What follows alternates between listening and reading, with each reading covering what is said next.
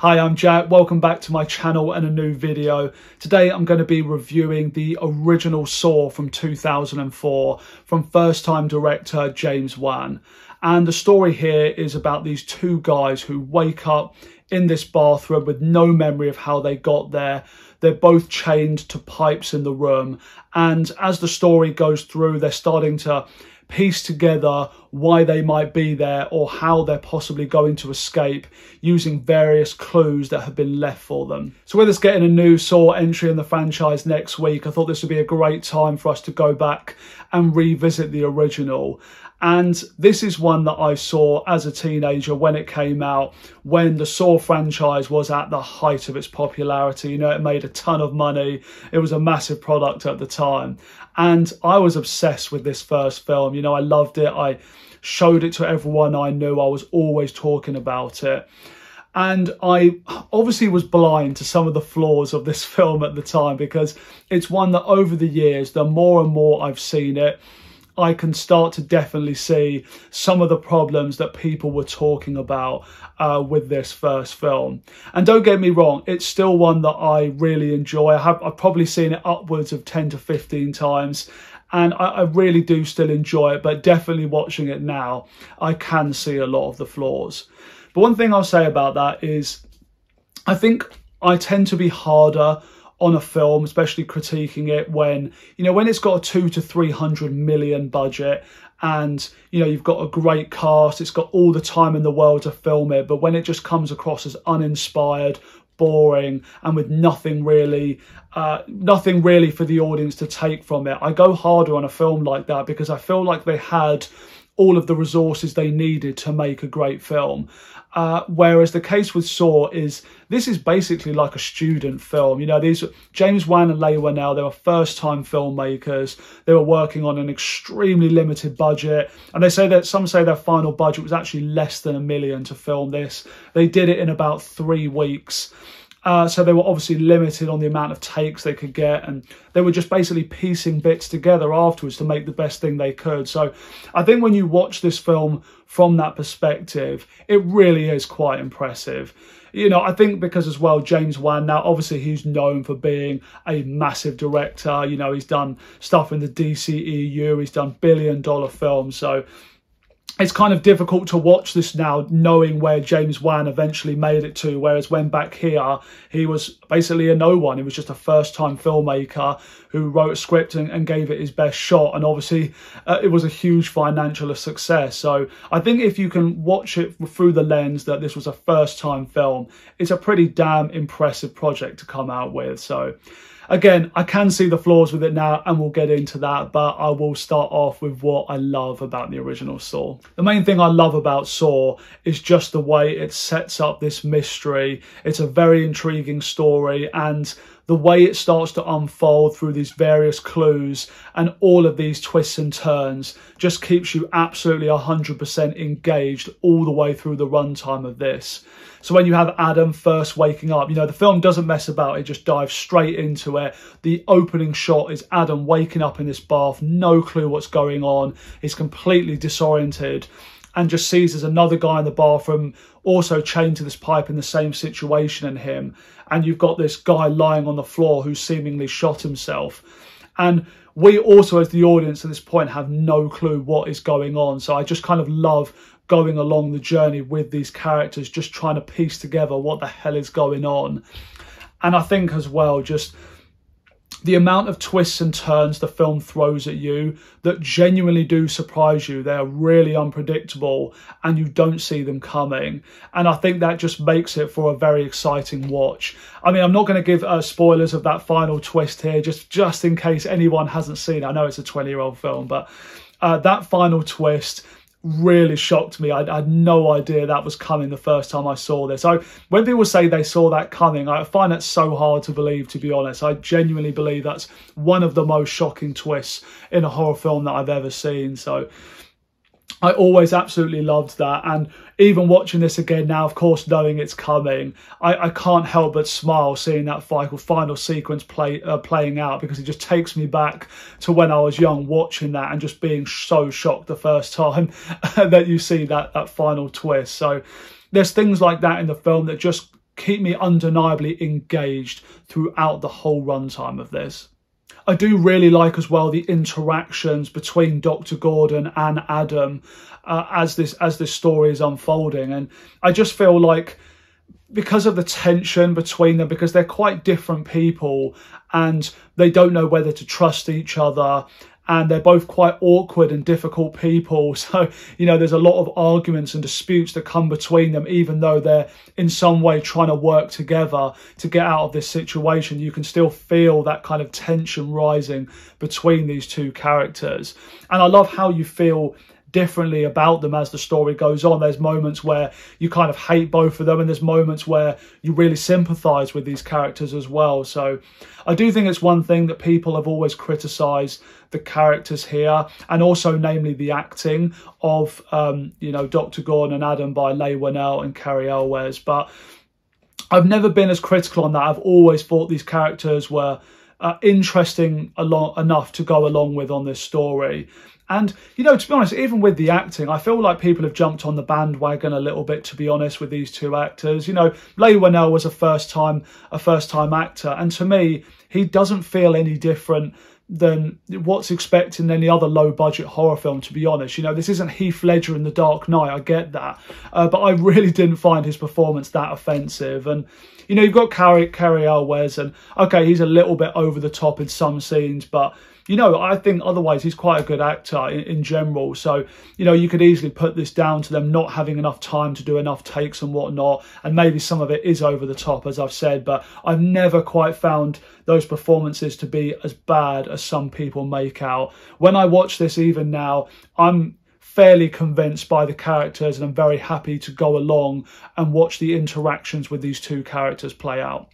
I do just like as well how you can really feel the desperation of these two characters, especially towards the end when they start to really realise the gravity of their situation, and they're just, yeah, their desperation and trying to get out, and what in the end they're willing to do to get themselves out. Oh, you really do start to feel it, and it is quite a cruel film, and that will probably be a negative for some people. I know this film has been always associated as kind of starting off that trend for the sort of torture porn films, and I don't really think it's fair to attribute that to this film, because it's really the later sequels that went really over the top with the torture and the gore and all that kind of stuff. It wasn't really in this first film, but there is definitely a very mean-spirited feeling that goes through this film, and it is cruel in a lot of ways. So you do genuinely feel sorry for these characters by the end, given their situation. But I do actually think that is a positive of the film. I think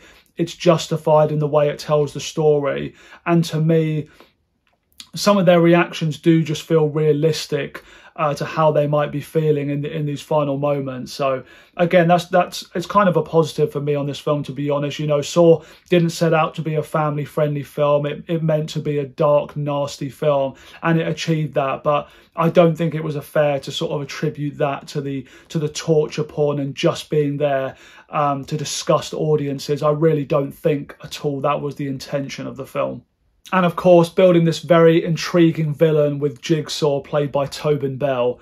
And this is a character that I think, at the time, to me, this whole concept felt quite fresh. I don't know if I just hadn't seen older movies that obviously Saw took inspiration from, but kind of having the idea of this killer who wasn't just out for blood and just to kill people for his own sick enjoyment. He was actually someone who was...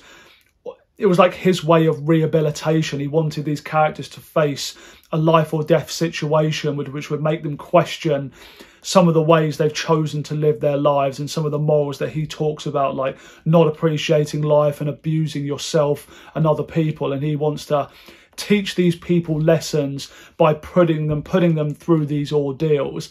And I've always found that quite intriguing.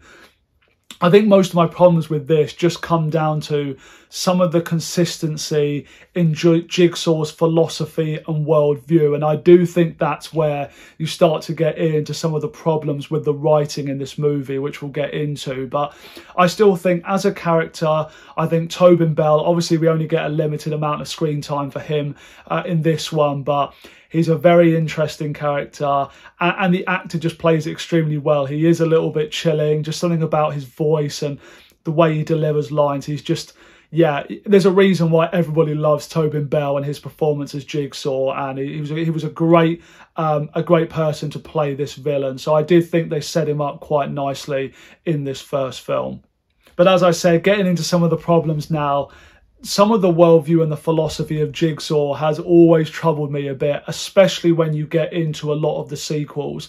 And I always thought in the later films it was more of a problem, but it's definitely prevalent here as well, because during this film they reiterate a number of times from Jigsaw himself as well about how he's not technically a serial killer because he doesn't kill people, and they kind of establish this thing with his character where he's only doing this to people who he believes deserve to be in this situation. But there's a number of scenarios where I don't really understand why he's put these characters in this situation. So if you take Dr. Gordon's game and his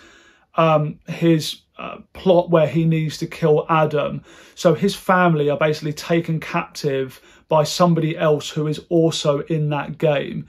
And the fact that that if Dr. Gordon fails his test, that Zepp is going to have to kill Dr. Gordon's wife and child, I don't really understand how that is in keeping with Jigsaw's philosophy on kind of punishment. To me, that just has never really felt consistent with the way he tries to set us up and show us his worldview.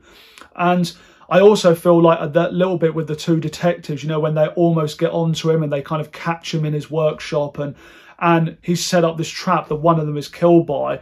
You could just call that kind of, you know, collateral damage and like for the greater good of the bigger picture that he's setting up here. But even still, I just feel like there's an element of preachiness to me now when I watch this about Jigsaw, where he's saying that he's doing things to people who he believes deserve to be in this situation. But I really do have a lot of questions about the way that he does that. And I think this really comes down to inconsistent writing here in this first film, unfortunately.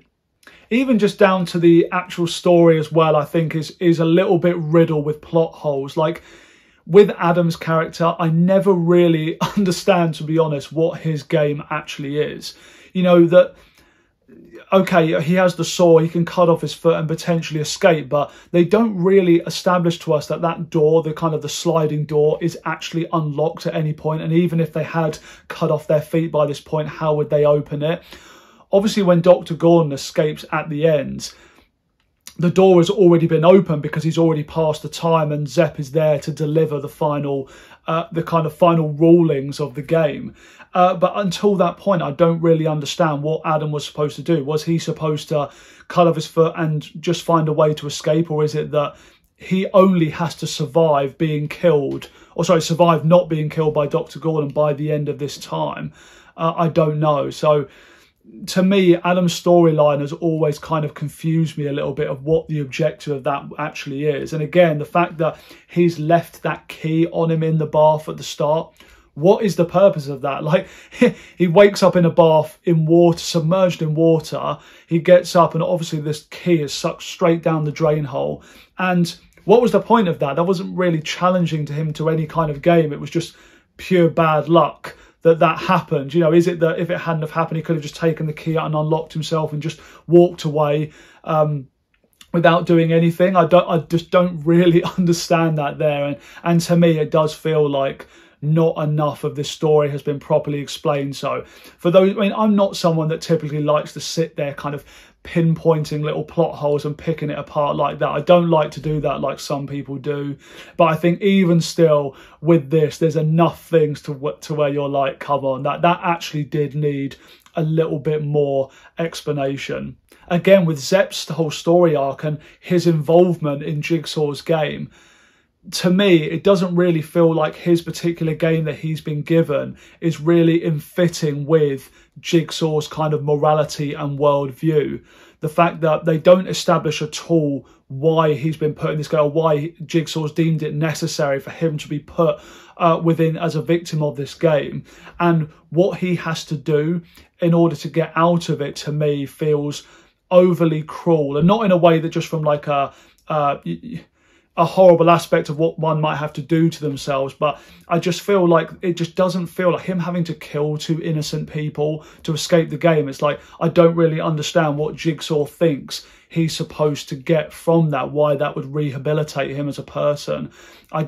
That to me has never really worked. And again, it's something that you don't necessarily, when you're watching this and you're watching it unfold, you don't necessarily notice these sort of problems. But for me now, watching it with Zepp's character, I'm just like, it just isn't in fitting with Jigsaw's worldview, even in this first film. And when you start to see more about this character of Jigsaw in the later films, and he fleshes out even further what he's really about, why he does what he does, this first film and his story starts to make even less sense. So there's things about it now like that I just simply can't ignore when I'm watching this. There's definitely some things that do feel amateurish, I guess, about Saw when kind of critiquing this film. Like if you look at a lot of the games that Jigsaw set up for people and the way they play out, James Wan used this kind of technique where it kind of zooms through at a really fast editing pace, and it kind of feels like you're watching like a rock or metal music video from the 2000s. So it's little things like that to me which make the film feel a little bit more dated, a little bit more amateurish. So there's certain things like that now that start to bother me, I think. And there's just various things like that. Some of the scenes and the way they play out at times can just feel a little bit cheesy to me, I guess. And that's not really something you want when you're going for a very grounded story, especially one that is taking itself quite seriously. So that's really all my thoughts that I have for you on this original Saw. As I said, it's been an interesting one to go back and revisit, being a film that in my youth I absolutely loved, and now is one that I can definitely see more of the problems with. It is interesting, you know, films will resonate with us differently through different phases of life, and you know, sometimes there's movies where you're willing to overlook the flaws because of the things that it does well, and other times you just can't, and it ends up ruining the experience. So it can be interesting to revisit certain films at different periods of your life for that reason. But overall, still a film that I have really enjoyed rewatching. It's still a good film, I would say, and I'll give this a 3.5 out of 5. So please do let me know down in the comments what you think of the original Saw and how this film has aged for you. Thanks a lot for watching this review, and I'll see you next time.